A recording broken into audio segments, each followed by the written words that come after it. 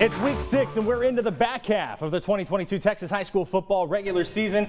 Welcome into Friday Night Lights. I'm Kurtis Quillin. And I'm Matt Lively. We'll hear from Nicole Sharon in just a minute. This week we have a showdown for a playoff seeding or potentially a spot in just the second week of district play. And as hard as that might be to believe, District 8 2A Division 1 is the greater Waco area. It's absolutely loaded with 5, maybe even 6 teams, Matt, vying for just 4 playoff spots. Yeah, absolutely. And although the picture looks different than we thought it might already, these teams come in differently and know tonight is crucial in the grand scheme of things. Cougars recognizing their 2002 state championship squad tonight in this one out in Travis as Riesel comes rolling in to face the mighty Rosebud Lot Cougars. Homecoming game tonight as well, so let's get this one to kick off. A new rivalry could be forming, and here it is. Sitting at 2-2, the Cougars start the second half trailing by 3. Kyle Finnan takes a snap, finds Jamarcus Johnson, who does the rest down the left sideline. That's a house call. It's 21-17 Cougars after the PAT. But the Indians answer right back. Quarterback Peyton Holscher, looking to get out of trouble, connects with senior receiver Santana Cisneros.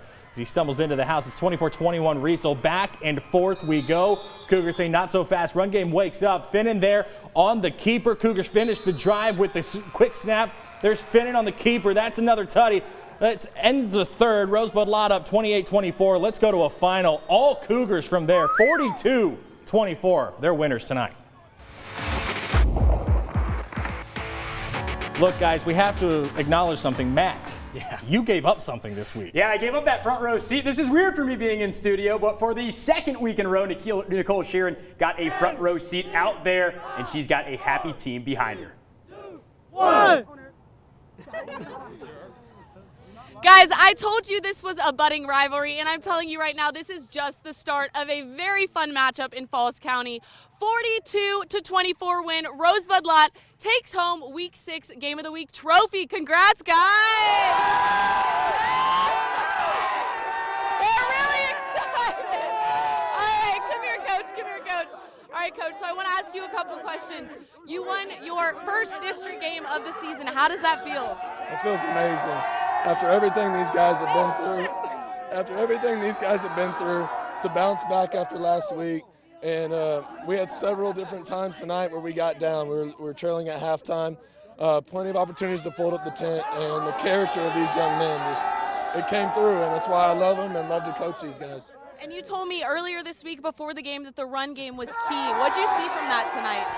We answered a lot of questions. We were outsized in a lot of areas, and we were able to kind of take advantage of the outside and then also run in between the tackles, which is a key that we wanted to be able to do against any opponent. And that's a tribute to these guys who were kind of, like I said, giving up 30, 40 pounds at every position, and for them to come off low and do what they did is amazing. Definitely. And Kyle, where are you? Come here, Kyle. All right, Kyle. You had a great game tonight. Tell me about your run game. I mean, you pushed that ball through for touchdowns. Tell me how that felt. Felt good. Yeah. Yeah. Felt good. And how are you hoping to carry that over into your next matchup?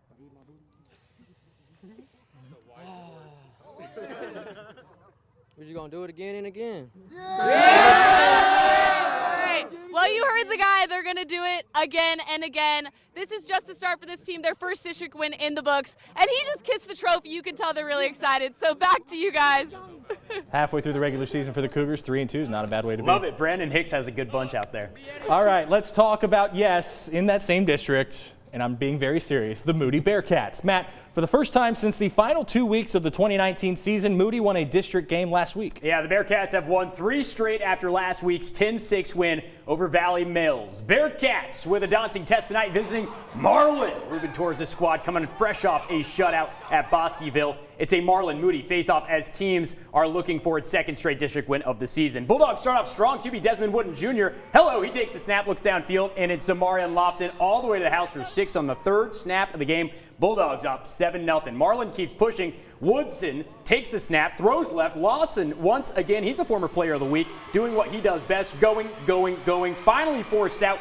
inches from the end zone. The Bulldogs finish as Woodson takes the snaps, hands it off to running back Mario Hopwood. He walks it into the end zone. In the first quarter, it was 14-0 Bulldogs. They would roll them 61-7, I believe. Or I think that's what the final. Yeah, 61-7. 61-7 is your final. Axel hosting Cairns in district action tonight. This game going to half as I pulled up. So sorry, no highlights for you, but we do have a final score. Longhorns win this one, 28-21. Okay, the past couple of days have been quite dark in the town of McGregor. The Bulldogs are still in shock after a shooting just a couple of blocks on the north end of their campus left 5 people dead. It's been an emotional 36 hours in the town since, and understandably so. Tonight, though, the community came together to support one another. Bulldogs hosting Troy tonight in a game that we truly weren't sure would happen tonight after canceling all the sub-varsity games last night. McGregor players wore a few patches on their helmets for the 5 victims, and fans had a moment of silence pregame as well in a needed community moment. It was the Sebastian Torres show in the first half. The sophomore running back here finishes the drive from 3 yards out. PAT no good. McGregor on the board first. It's 6-0. Troy would answer, though. Senior tailback Corey Gibson stumbles in from a yard out. Trojans go up 1, 7-6. PATs, they're important. Second quarter now, Trojans looking for a spark on offense. They get one from Cooper Valley, bouncing to the right side, cuts back inside, breaks ankles on this run, 51-yard house call. Trojans go up 14-12 there, but the Dogs are not done barking. Torres with another short score here. He punches it in. 3 touchdowns in the first half alone. Bulldogs go into the half up 21-14, but it's Troy that gets the win on the scoreboard. 27-24 is your final. We have so much more Friday Night Lights ahead. Don't go away. Up next, we'll jump onto Class 6A.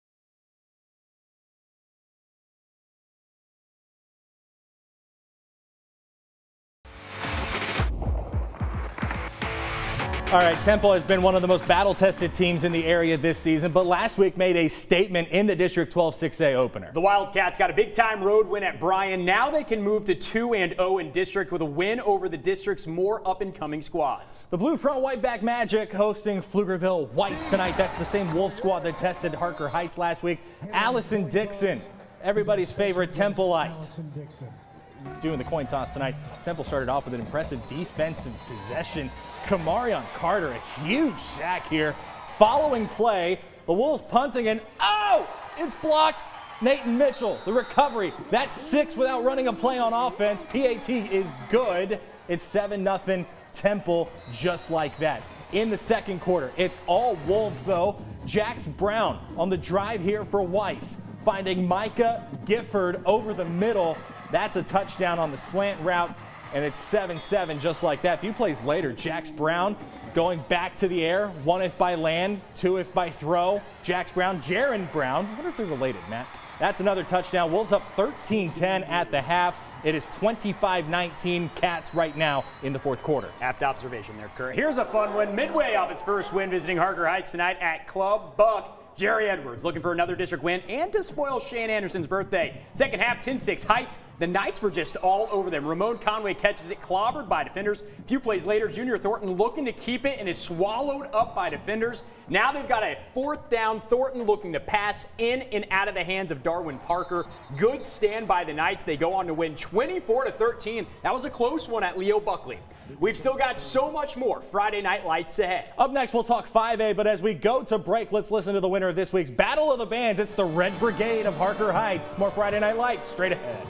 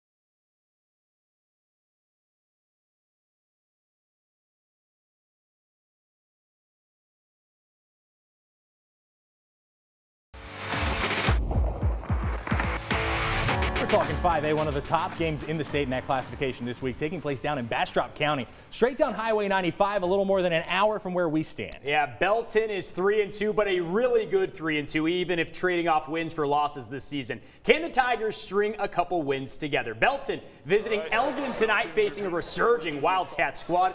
Gotta say, Corey Moose, he's got the good camera out there. Teacher Appreciation Night, Belton going here to Slade LeBlanc for the TD. 7-0 Tigers. Can Elgin respond? You betcha. They come back big time with a deep shot of their own. Looking, takes the hit. As he throws. Yeah, he stood in there. Justin Strong, the captain, dragged down this one. Belton would force a fumble on the next one, but we're not there yet.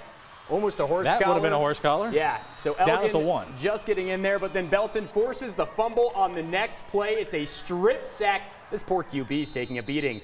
It gives them the ball back, leads to a field goal, and it is the Belton Tigers coming on top 28-6. Division 1 now, staying in 5A. Lake Belton hosting Cleburne tonight at Tiger Field. How long do you think until they change the name there? Barn burner that is District 4, 5A D1. Scoreless game just underway. Chris Radcliffe, a big fan of the open shots, and it's the Bronco defense coming up big here. That's a pick. Simon Bridges, great play, and the Broncos knocking on the door. That sets up Connor Cruz, calls his own number. My man into the end zone, 7-0 Lake Belton after that QB draw. They are fully in control this evening. Cleburne would actually block a field goal. Yes, there is a Cleburne highlight in a game that I'm going to show you is a very lopsided affair. They blocked the field goal here to stop the next drive for the Broncos, but all home team in this one. 37-0 Lake at the half. They go on to win 58-24. We are still just revving up the engines here on Friday Night Lights. After the break, we're heading back to our game of the week.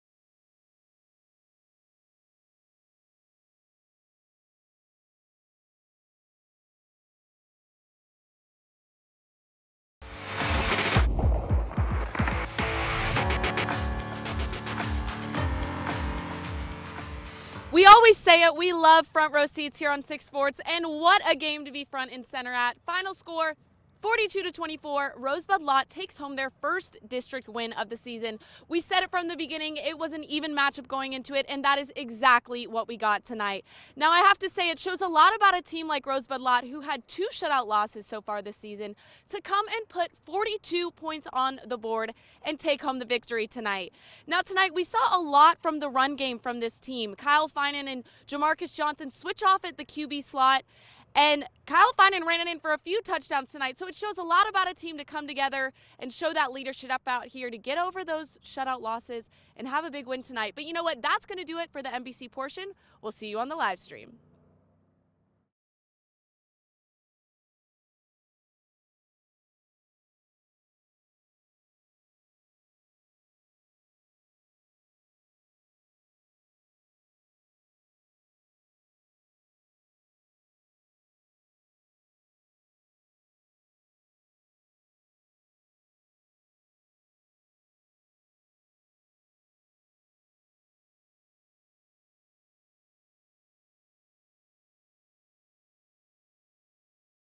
More than there are in here, because that's where they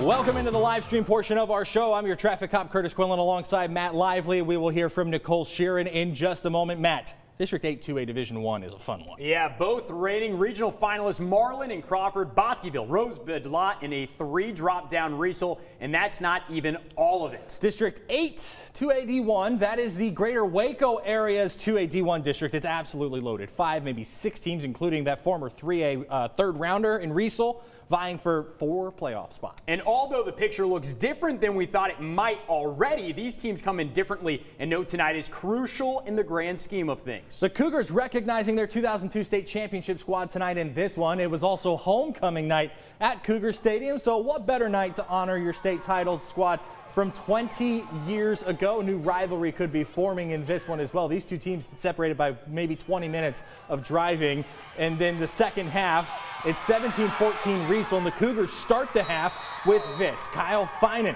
taking the snap, finding Jamarcus Johnson, hugs the left sideline. That's a house call for 6. It's 21-17 Rosebud at that point. The Indians answer right back. Peyton Holscher finding senior receiver Santana Cisneros as he stumbles into the end zone. That gives the Indians the lead, 24-21. Cougars say not so fast. They're channeling their inner Lee Corso. The run game wakes up. He finds a terrific first down, and then it's Finan finishing the drive with another Cougar touchdown to end the third quarter. It is 28-24 Rosebud Lot. All Cougars from there. 42-24 is your final. Nicole Sheeran. Whoever gives her these front row seats, man. Yeah, I'm a pretty generous guy. Nicole, I hope you liked it out there. I would have loved to have been there, but thanks so much. I hope you had a good time. That's really all that matters. I had a great time. I'm sorry, Matt. I stole your thunder on this one, but I gotta say, we've just had such great luck with our Game of the Weeks, and what a game to have a front row spot at. I mean, I said this was a budding rivalry, and I am just so excited to see what happens from here with these two teams. But we got to talk about Rosebud Lot and the fact that this is a squad who has faced 2 shutout losses so far this season, comes into tonight, puts 42 points on the board. We said it was an even matchup going into tonight. Both teams sit at 2-2 on the season, and that's exactly what we got. But the Cougars absolutely ran away with the victory in the second half. And when I say run, I mean run literally. Their run game was on fire tonight. Kyle Finan and Jamarcus Johnson both played at the quarterback slot tonight, and Kyle he ran it in for multiple touchdowns, showing the Riesel Indians what it was all about here tonight. Coach Hicks said he was proud of his team for the leadership he saw out there, the fact that these guys could rally together to get over those tough losses that they faced and get a win out here tonight in Falls County. I mean, it was an electric atmosphere, and I'm sorry, Matt, but a great front row seat to have tonight. Did you have a wedding proposal, Nicole? That's what I want to know. Was there someone who dropped down? The guy gets one proposal and it goes straight to his head. I'm just saying. I'm surprised it can fit in the frame at this point. Seriously, gosh.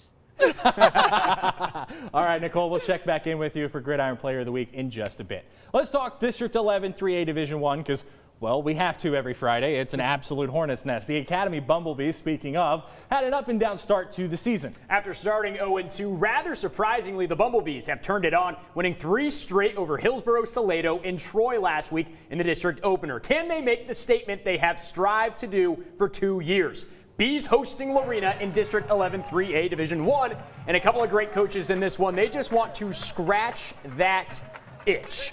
And see what I did there? See what I did there? That's Chris Radcliffe all over that. First quarter, Leopards down 7-0. Lorena's Kaysen Taylor punches it in.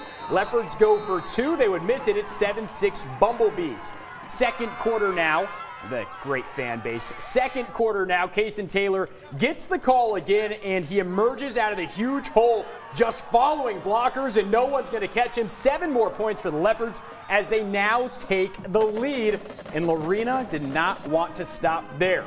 QB Jackson Generals, great QB name by the way, all-timer, calls his own number just before the half point after would fail. 19-13 Leopards at the half. Lorena pulls away in this one. They go on to win 40-17. That's a first-team All-State name team there. Right there. Big time. Jackson Generals. Rockdale off its bye, hosting Franklin as the Tigers aim to snap a 3-game skid. There are worse ways to come out of a bye, but I'm not sure what they are. Tigers kick the scoring off with a handoff to Tim Grice, who flies past everyone for the TD. 6-0 after the missed PAT, and Tigers are growling their way through this one.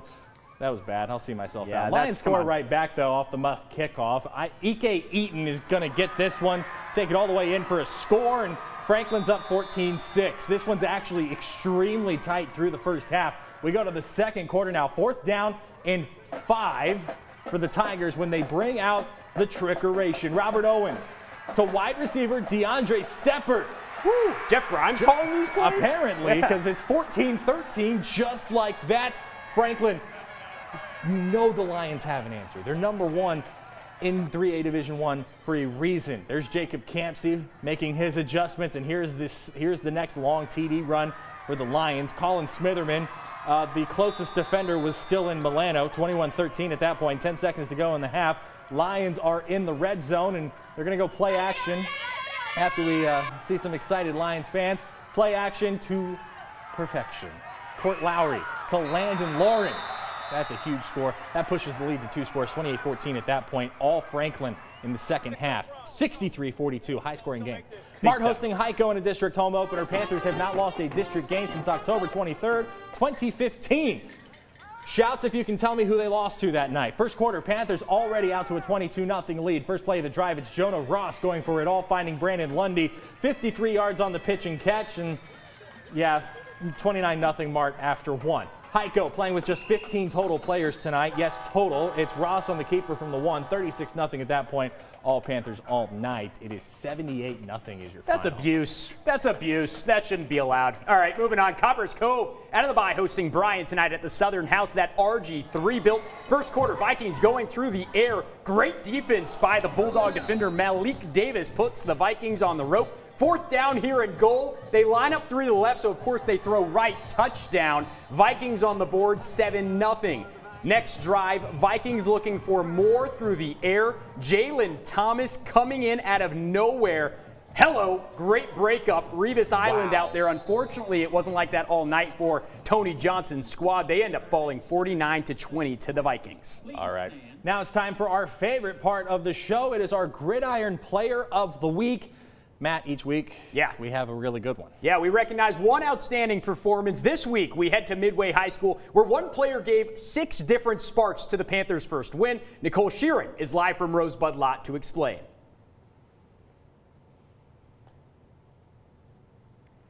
Have you ever seen a player who plays quarterback, running back, and wide receiver all in one? Well, the Midway Panthers have one of their own. His name's Junior Thornton, and that is why he wins our Gridiron Player of the Week this week. My mindset going in this game is win. Win. No, if I make mistakes, just it's a mistake. You good, just win. Midway did just that on Friday night. Junior Thornton played every role on that field to bring the Panthers to their first big district win. Quarterback, wide receiver, and running back all in one. Just the total offensive package that he brought to the table, running and throwing, and then he even had a receiving touchdown there on the fake punt. So, you know, it was a great night for him, great night for the Midway Panthers. 3 running touchdowns, another 2 from the quarterback slot, and 1 43-yard catch. But 1 carry stunned the entire crowd. Miracles happened on that field last Friday. It was one play. We all ran to the left, went to the right. We all ran to the right. He gonna pull out. Ain't nobody was able to pull out running for the whole touchdown, like 70-yard touchdown. That's something crazy I've never seen before. After starting this season as a receiver, Coach Anderson knew it was time for a change. He's done a great job the last 2 weeks, and then he's got, you know, we've gotten big-time production out of him, and so, you know, like I said, him at quarterback makes the Midway Panthers better. Thornton's skills are unique, and it takes a certain kind of mentality to be a triple threat. It was fun. We just, whatever I need to do for us to win, I was going to do it. But what goes through his head to have that kind of performance? Well, it's simple. I just be thinking about winning. I don't think about nothing else but winning. If you're looking for a quarterback who can throw downfield, sprint the sideline, and catch winning touchdowns, well, Midway has one of its own. But him running the ball, you need to watch out for that. Because when you get the ball going, when these starts going, you can't stop him. That's all I got to say. I ain't seen nobody like him. So he's special, real special.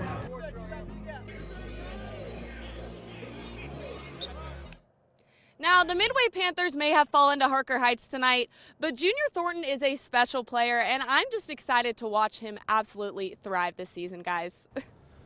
He was a big key.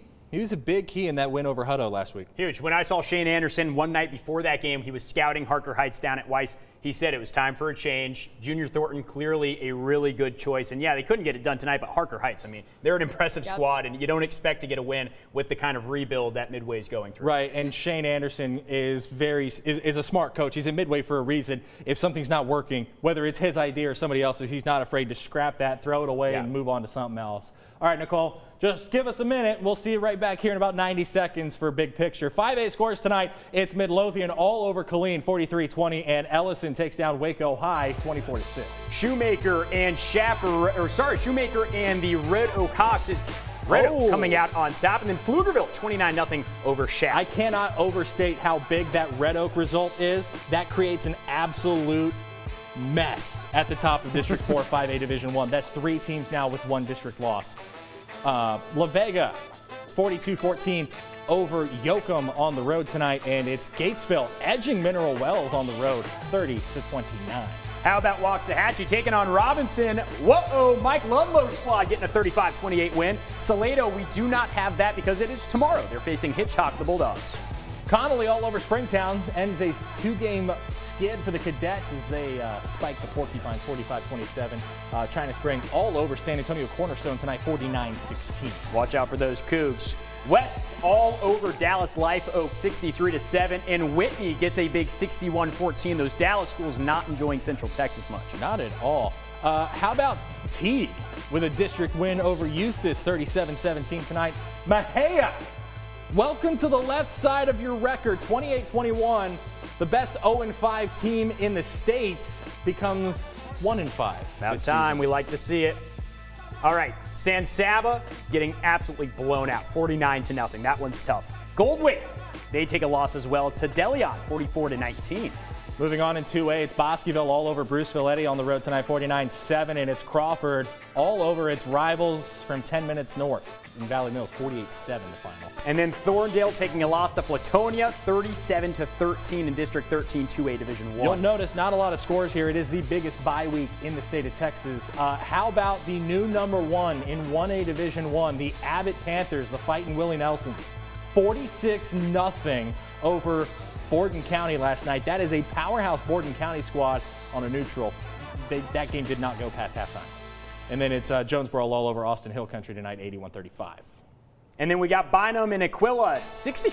Dude, is this a basketball score? 98-66. Welcome to six-man football. What are we doing here? And then Oglesby, you know I like them Tigers, 64-14. They get a win over Gustine. Bishop Riker takes a 13-6 lead, falls to Dallas First Baptist in a district matchup, 46-27. And the Lions of CTCS come roaring back with a 34-28 win to snap a skid in South Temple. Live Oak takes a huge loss to Lubbock Kingdom Prep, 72-28. And we do not have a score for Holy Trinity in Castle Hills just yet. Eagle Christian, 74-28 was the score last night. And then Arlington St. Paul blanks Parkview tonight in Waco, 60-0. All right, this is my favorite part of the show. This is Big Picture. This is Big Picture. And unlike the past couple of weeks, because somebody had to go to freaking Iowa. Well, hold on, there was a game there I was covering. I was not on vacation. If Jim Heiss is watching at home, I do not leave every weekend to go on vacation. I do occasionally work. It is in the job title. It is what you paid me for. He is not Bailey Bates. Let's go. All right, hey, whoa. This is getting testy here. Let's get to it. All right, guys. Nicole, let's start with you. Most impressive result tonight. Well, most impressive result when you said, well, okay, sorry. Most impressive result I would say was the game I'm at right here. Rosebud Lot scoring 42 points on the board and absolutely running down the Indians in the second half tonight. No bias by the fact that it's our game of the week and that I was here, but I'm impressed by their performance tonight. I'm kind of inclined to say Rosebud Lot there. It's going to be a tough road to hoe for Riesel to get into the playoff picture now with that loss, because you got to figure that Marlin and Crawford are going to finish 1-2 in that district. Yep. And then I'm going to say if Bosqueville can put it together with the offensive line, Bosqueville Rosebud Lot becomes for the 3 seed. But if Bosqueville can't figure it out up front, then who else is in there? Can Riesel climb back in, or can Moody somehow find its way in there? Because I got to tell you, yes, it was against Heiko and it was against Valley Mills, who has kind of disappointed us this season, but they haven't exactly looked bad against those teams. They've not, but my most impressive game tonight was Marlin, who beat the snot out of. They beat Moody. They just absolutely annihilated Moody. Desmond Woodson Jr. was all over the board tonight. He was a former player of the week, and he's hooking up with Zamarian Lofton, another former player of the week.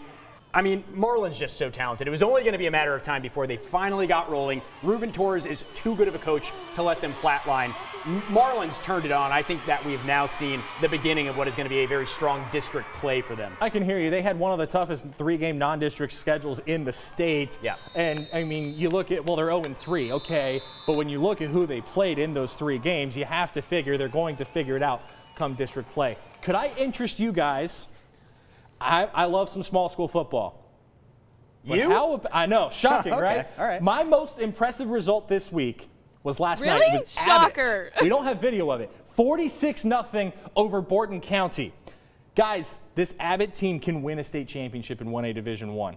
They're good. I agree with you. You can never count Abbott out. You can never count Terry Crawford out. I mean, They are state champs for a reason. They go deep into the playoffs for a reason. They won the Lone Star Cup in 1A last year. Like, this isn't a fluke. Not at all. Most surprising result of the week, I'm going to go with Temple, is Weiss. This is, I believe, Weiss's first realignment in 6A. I thought Temple would be able to pull away at some point in this one, but they went into the half down 13-10 in this one. I watched Weiss last week when they played Harker Heights. Better team than you might want to give them credit for when you think of them on paper. Harker Heights wins that game last week, but it wasn't by any means a blowout. I mean, it went straight to the last possession, and Jerry Edwards at the end of it said that was a lot closer than I thought it was going to be. So I think Weiss is probably better than people give them credit for, and allow Temple an off night from every once in a while. And to give Weiss some credit and to explain some geography to you in Texas high school football, Weiss is school borders with 2 other schools that are having pretty good seasons. One of them is Hutto, and the other one is Manor. 3 schools in the Austin area having a pretty good stretch of football right now. Nicole, what was your most surprising result tonight or this week? When you said that Shoemaker lost, my mouth dropped standing out here on the sideline. They were on the win train. They had some big wins, Lake Belton, Ellison. I mean, they were hitting that train good, and that's surprising to me. A really tight game, but I'm surprised. That could turn into a 3-way tie for second place in 4-5A Division I. Midlothian remains unbeaten in district play, has not yet played Lake Belton. Lake Belton has a district loss to Shoemaker, which is lost to both Midlothian and Red Oak right now, but Lake Belton beat Red Oak. So if you have your corkboard and can follow along with it, you'll understand about as little of that district as I do right now. And I nerd out on this stuff. I was about to say, you're losing me. Yeah, exactly. That's how much of a mess that district is. Oh, and by the way, Ellison is sitting right there underneath those top 4, ready to pounce on any playoff opportunities that come their way. Your most surprising result? I'm going to go with Midway Harker Heights. Yes. I mean, Midway takes a loss, but gosh, they kept it really close. Their defense is really legit. And listen, they win one game last year. They've got their first win out of the way this year. Shane Anderson is trying to build this thing up, and on his birthday, he wanted to win. He didn't get it. But to keep this as close as it was against the Harker Heights team that is going to go toe-to-toe with Temple this year, deep into the playoffs as well, I was really impressed that Midway was able to hang around in this one on the road as well. I really hope that Shane can have a better weekend, because on his birthday, he had to buy his own breakfast with his son. And then he suffered his first loss inside Leo Buckley Stadium. What age is his son? I mean, I don't he's know. 6. I don't think he's pulling out the wallet. I don't think that's something that makes a bad birthday. And Matt wouldn't sing him happy birthday. That's also true. Matt Lively Shane is Anderson might have punched me out. Shane Anderson might have punched me out had I sang him happy birthday Marilyn Monroe style on air. Would have made for great television. Hey, if you're going to go see a movie that Marilyn Monroe is in, I'm going to the theater. The what now? The theater. How can you trust a sportsman that doesn't know how to say theater? It's off topic, but I wanted to bring this up. Whatever. Theater. Let's pivot to tomorrow's game. I was waiting for this Rob, to come up. I was waiting. Can we get a wide shot of the studio as we start talking about the Baylor game real quick? We do have some guests with us in the studio tonight. That is the interim director of the Oklahoma State University School of Media and Strategic Communications, one of the most influential professors in my life. He brought 6 students with him to Central Texas. You only see 3 here. The other 3 are in the control room at the moment, and they switched at the live stream. They're kind of in the studio hanging out. They host a show called The Poke Report that I anchored when I was in school. I say all of that to pivot to tomorrow's game. Oh, here they come. There are the other three. Here they come surging in. Getting their TV time on Channel 6. In fact, you have one from the Austin area. Sorry, our signal doesn't reach that far south. But let's move on to the game. It is one of the most intriguing games in college football tomorrow, and it's in our backyard. Somebody decided to go to a concert instead of the game tomorrow. It is number 9 Oklahoma State. It is number 16 Baylor, 2:30 p.m. kick tomorrow from McLean Stadium. And guys, I think quarterback play is the biggest key to this one because I don't know what I think about either of these two quarterbacks. Let's start with Nicole. Nicole, what is your kind of big key or big takeaway that Baylor needs tomorrow? So the key is containing Spencer Sanders. In the 3 years that he's played, he's thrown 21 interceptions. 9 of those have come against a Dave Aranda defense. Guys, that's unbelievable to me. If Baylor can have his number tomorrow, it's a Bears win.